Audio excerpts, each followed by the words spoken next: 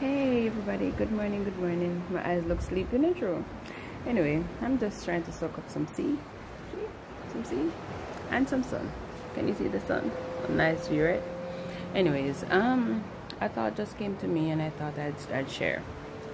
What I'm trying to say is that over the years we have seen ourselves as Jamaicans as being resilient to a lot of things, right? Well, and it's kind of true, and the nature that we have plays a role in a lot of this, but the onus is on us to take more responsibility for the things that we do and understand that the things that we do affect not just the people you pass on the streets and so on, but your immediate family as well.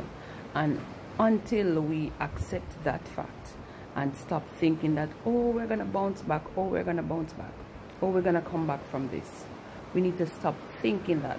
Let God work and carry our back, but take that mindset take it out of your head that we're gonna bounce back. Don't take it for granted that we're gonna bounce back, right? Yes, we're gonna bounce back and we're living on that premise, but don't take it for granted that you're gonna bounce back. Do your part so that we can bounce back. So even when the bounce back come, you have bragging rights and say, yeah, me didn't know, so we're gonna bounce back. But if you don't do your part, right? If you don't get up and say, you know, I need to stop doing this, or I need to do this, then the bounce back may never come, if you understand what I'm trying to say. Because take for example this pandemic that we're going through.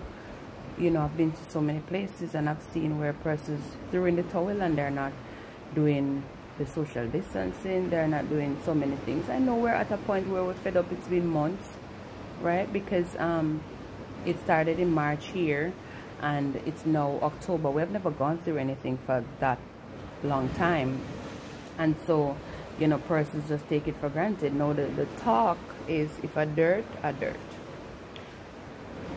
sometimes the dirt is really dirty, if you understand. Sometimes the dirt, it's hard and it can't dig. Sometimes it's too loose and you fall through.